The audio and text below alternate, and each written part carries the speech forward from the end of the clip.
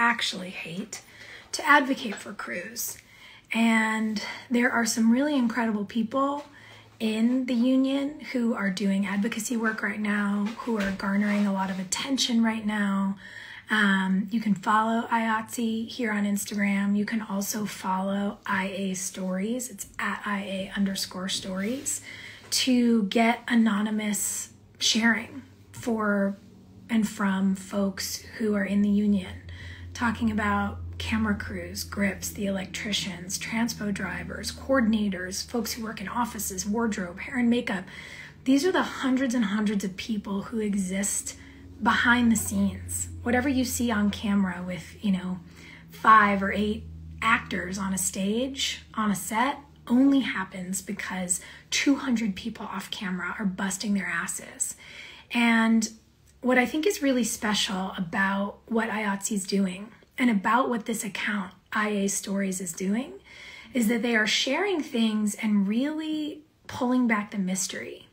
And there's a couple of things that as talent, above the line, all the bullshit terminology that gets used for us actors, there are some things that feel important to me to add. And I think they're really important to add because I've experienced a lot of years, and you've heard a lot of actors share stories as they relate to Me Too, and the working conditions that allow for that kind of abusive behavior to happen to us. We've shared a lot of that, but our crews are part of it. They're on set with us, and they're often the people that you don't hear from because they're the people who don't have platforms that are quite as large. And I've had people send me responses to some of these IA stories, details, experiences from crew members that I've shared with all of you. I've had people say to me like, holy crap, this is really crazy. Wow, these stories are nuts. Is it really that bad? And what I want to say is yes. It's not normal to call 200 people into work at 4:30 in the morning on a Monday, have them work until 8 p.m. that night, and by Friday, because of the requirements for turnarounds, have people coming in at 6 p.m., work until 7 a.m. the next day, and then be expected to come back to work on Monday at 4 a.m. And a lot of people say, well, what can you do, and how do you stand up for people? And there's a couple of things I want to just say I stand in solidarity with, and some things that I think are really worth folks in our industry and other industries hearing. A woman shared a story on that feed about how she had to get antibiotics from her doctor because of the frequent UTIs from not being able to go to the bathroom on set because there are no breaks. And especially women get yelled at for their small bladders when they say, I need a second. I went through that on 2 jobs. And it actually became a thing that me and a makeup artist friend of mine talked about. Like, who's got them? Who around has an antibiotic? I'm getting a UTI because I've not been able to pee for 8 hours today. And that's like one of those things that people look at as taboo, like talking about periods or TMI. It's not. These are our bodies. Basic bodily functions are just part of being a human. And I've said something about that in the past and basically been told, don't complain. You're an actor. You don't have it as bad as the crew. And I've thought a lot about what that means, that rhetoric that a lot of us have heard. A lot of us in my position have heard on sets anyway. I remember doing a job and the conditions were pretty gnarly. When you have to go to work in weather that's so extreme that schools shut down and people are warned not to be outside because breathing in 45 degree below zero temperatures can actually freeze your lung tissue, and crews are expected to still go to work. You're just told that's the way it is. And I worked under such conditions on a job once, and so many members of our crew were sick, the PAs in particular, because the PAs make the least money of anybody on a set. They can't wear Mount Everest snowsuits that the producers can afford. And I went and advocated for my PAs one day on set to a producer, and I'm not going to name names. They know who they are. and if you're watching, you know this story's about you. I went and said, guys, this is crazy. Like, it's really not easy for us, but we have vans we can get in. The transpo guys are looking out for us. PAs are at the end of these streets doing lockups. These are unsafe conditions. And 3 of them have walking pneumonia. And one PA, who I'm also not going to call out, but you know who you are and I love you.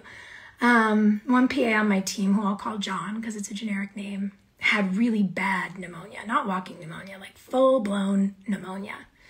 And I said this to my boss, John's got pneumonia. And these 3 other people have walking pneumonia. Like, what are we doing to our crew? And the 2 most powerful people on our set who I went to, one of whom was another actor who had more power than I did, started laughing when I said this. And one of them looked at me and said, we can get another John. What do you care? Imagine talking about your coworker that way. The person who's responsible for keeping you safe from a car coming up the street and running you over at work, saying that that person is dispensable. So yes, what is happening really is that bad. And so many people who are whistleblowers get deemed difficult, are told to shut the fuck up, are told they have no reason to complain because they have it better than some of the minimum wage workers on our sets. And I say this not so that you have sympathy for me, being in a position where asking for decent human treatment for myself and for my coworkers was laughed at. But I say it because what I'm really thinking a lot about as I read these stories every day, and I check in on that account multiple times a day, what I'm thinking about is that the entire system, often from the top, is predicated on results that require inhumane conditions to achieve. And so many of us are told we don't get to stand up to it.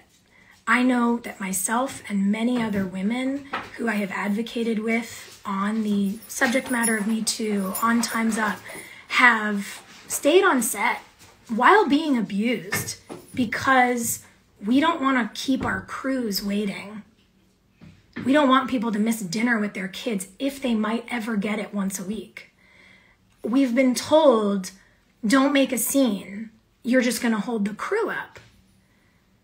And guys, I'm flabbergasted by this. And the way that it's hitting me as I read all of this, and I get so upset about the fact that it's not just one set. It's not, oh, you got stuck on a bad job. This is pervasive in our industry. People are mistreated in our industry because folks who work in office buildings in cities where our productions are not being filmed aren't there to witness it. So many of the people in charge have never worked on a set, have never been a PA, have never had a conversation with a first AD. And the disconnect and the set is far away puts so many people at risk. And I know the kind of awful shit that I've had to deal with on a set, and it's keep your chin up, don't cause a scene, don't wreck the day for the crew, because if you leave and go to the office, if you shut the set down, all these people are going to have to wait on you. And I think about the idea that I've been told that's within my power. But actually what it is being told you don't have any power to advocate for yourself or to advocate for other people. And I'm really angry. And I'm really angry on behalf of the crews who are told they don't have any power at all, who are told that they are completely dispensable and completely replaceable, who work for people that when they are literally on the verge of being deathly ill, laugh about how you can always get another PA. This is not okay. And making your days isn't worth killing people. Making these days isn't worth people totaling their cars on the way home at 7:30 in the morning on a Saturday because they've done what we in the industry call a Fraturday, which is when you start on a Friday, but you're starting so late that you actually work until the next day. There has to be a better way to do this. And when you see actors from other places, my friend Ashley shared about this just this week, that she went and worked on a production in London and was shocked at what it meant to have a 10-hour day, that people could wrap when the sun was still up, that they could see their children on more than just Saturdays and Sundays. It's possible. And it requires a level of seeing each other as people.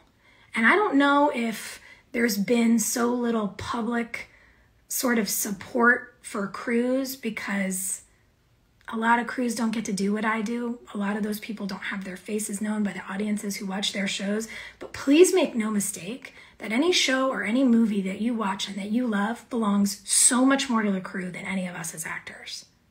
There are so many more of them than there are of us. And they are literally the reason that we show up and go to work every day. They make set fun and enjoyable. They teach us shit that they don't have to, like about cameras and lighting and equipment and how budgets work. And truly, the crew is our family. So I guess I'm venting about this and just stream of consciousness, word vomiting my deep frustration and anger about the way folks get treated, because what I would love is for anybody out there who's ever heard a story from somebody like me or my coworkers about bullshit we've had to endure on set and shared about that and signed a petition or shown up, talked about this with the people in their lives. I would love for you to care as much about what the crew is going through right now. I would love if you shared our letter back when the Me Too stories broke, or if you have ever shared anything in support of people who are going through abusive conditions in their workplace. I would love for you all to follow IATSE. I would love for you all to follow IA Stories. I would love for you to take up this cause, because it's only unions that are able to help people right now. For example, during COVID, the Grocery Workers Union was able to force states to give grocery workers hazard pay. That was only a $5 an hour increase, and the grocery stores can afford it. If Whole Foods got acquired for $13 billion, they can sure as shit pay their workers a living wage. I'm also so sick of living wages. I don't know why we're not advocating for thriving wages, but that's a whole separate conversation.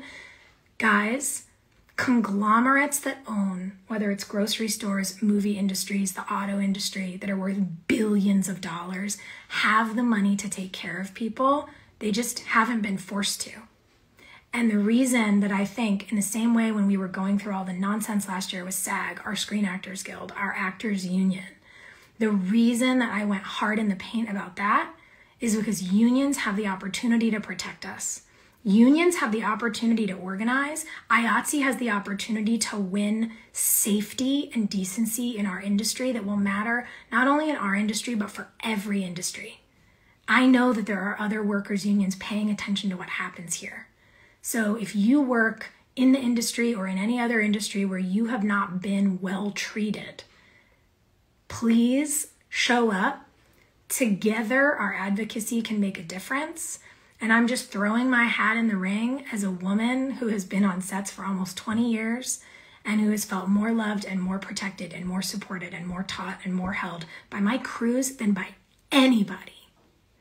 These systems that tell each of us that we're disempowered to change it are the problem. The conglomerates that are making $20 billion in profit a quarter and say that they can't lengthen shoots so that the people who work on their sets can see their children, can be in relationships, can avoid substance abuse, can avoid getting into near fatal accidents on the way home. Yes, they can. They just don't want to. And my hope is that across industries, our industry, healthcare workers who've been made to suffer during this pandemic, grocery workers, frontline workers, my real hope is that the more that we can see through the kind of bullshit and get really transparent about the way workers are treated, we can change it. So I stand in the utmost, hands shaking, deep sacred rage solidarity with IATSE. I hope that all of the Screen Actors Guild will. I hope that the WGA will. I hope that the AMPTP is listening. And I hope that the studio heads are listening. It doesn't have to be like this. And it's not supposed to be. We're not supposed to make people suffer, especially when we're making art. Come the fuck on. So anyhow, I appreciate folks who've shown up today, and I appreciate each and every person who is taking the time to learn about what's going on with IATSE, to my crews, to the folks who I've been texting with nonstop for the last couple of weeks, who've been reaching out and checking in on each other, especially my camera departments. You know who you are. I love you guys. I'm like always ready to ride or die with you. And I just really hope the powers that be are listening, because we're not all siloed from each other anymore. And we don't all think, oh, I've got to stay quiet to protect other people. It's actually that we've all tried to be good soldiers and just show up, that has made it so that none of us are protected. And so in whatever ways I can spend the privilege of this platform to advocate for my coworkers, it's my honor to do so. Whatever you need, I hope in whatever small way I can help, I can. And I really hope that, like I said, my fellow members of SAG and AFTRA, writers, everybody, I really hope you start feeling empowered to stand up publicly for the folks who are the only reason that we get to do what we love to do for a living. And yeah, that's a rant. And now it's over.